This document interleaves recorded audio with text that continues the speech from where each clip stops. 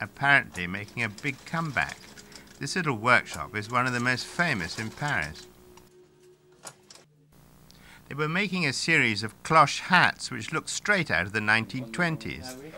Jean-Pierre Fritz, the owner, for professional reasons, wouldn't tell me which fashion house had ordered them.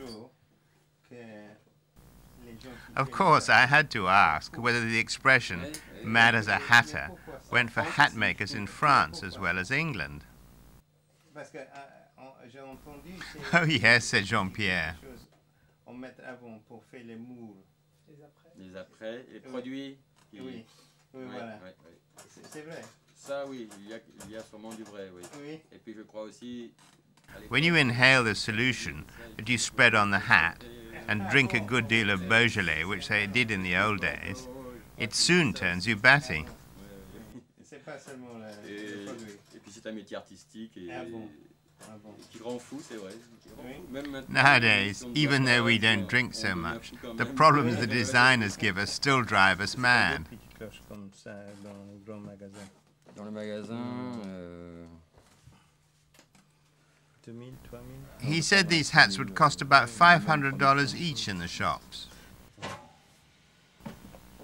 He showed me how he steamed the felt that comes in a cone shape.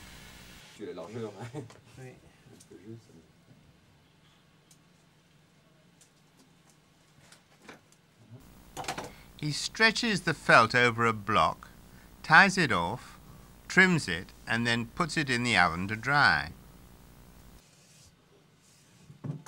Et tout le produit, c'est déjà sur le... Je vais vous faire voir pour le produit. Comment on met le produit, un autre côté.